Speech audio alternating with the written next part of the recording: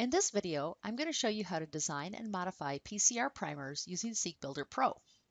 The first step is to select the region you want to amplify. So I'm going to select this aminoglycoside feature on the linear map. That also selects the sequence associated with the feature. Then I can go to the menu and choose Priming, Create Primer Pairs. This leads to the Create Primer Pairs dialog. The location section is shown at the beginning, and I can also expand conditions and primer characteristics to allow us to make additional changes. In the location section, I can specify the locations where SeqBuilder Pro will search for the primers. I can either choose to search for primers that lie exactly within the selected region, or search for primers that begin and end within a specified distance outside the selected region. Here I'm going to choose to stay within 10 base pairs of the selection. In the conditions section, I can adjust the salt concentration to correspond to actual experimental conditions, but I'm going to leave that at the default value.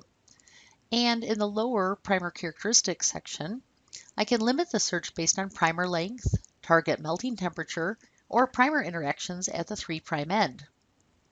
I also have the option to avoid known repetitive sequences that are likely to cause mispriming. I'm going to leave most of the selections as they are, but I will change the target melting temperature to 55 degrees. Then I'll just click OK, and we go automatically to the primer design view.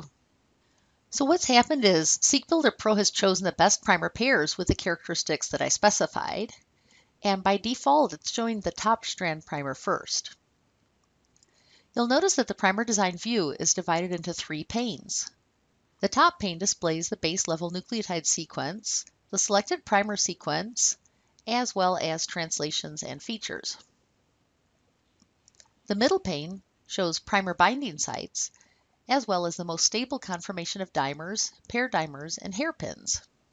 The pane at the bottom displays the list of primer pairs discovered by my search. And in this case, I just searched for one pair, although I could have adjusted the parameters to find more.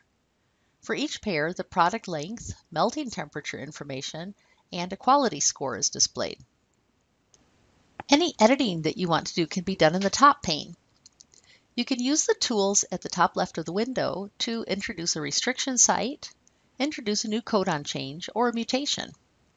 You can also edit your primer sequence just by typing over it.